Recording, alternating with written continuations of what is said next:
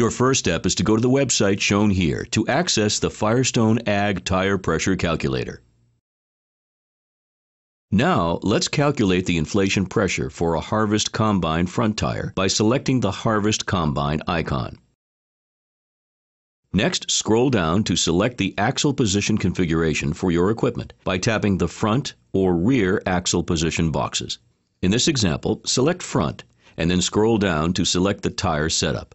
Select Dual and keep scrolling down to Size. Now, select the tire marking and tire size. For example, 520/85R42. In this example, we selected metric. Type 520/85R42. Now select the unit of measure for the load, standard, which is in pounds, or metric, which is in kilograms, depending on the axle load on the equipment. In this case, we will select standard. Then tap on the input field for axle load. A keyboard will slide up from the bottom. For a combine, the load must be entered with and without grain. Input 45,000 pounds with grain and 30,000 without grain. The final step is to enter the harvest speed, which will be 6 miles per hour. Now tap the Calculate button. The recommended inflation pressure is 26 psi.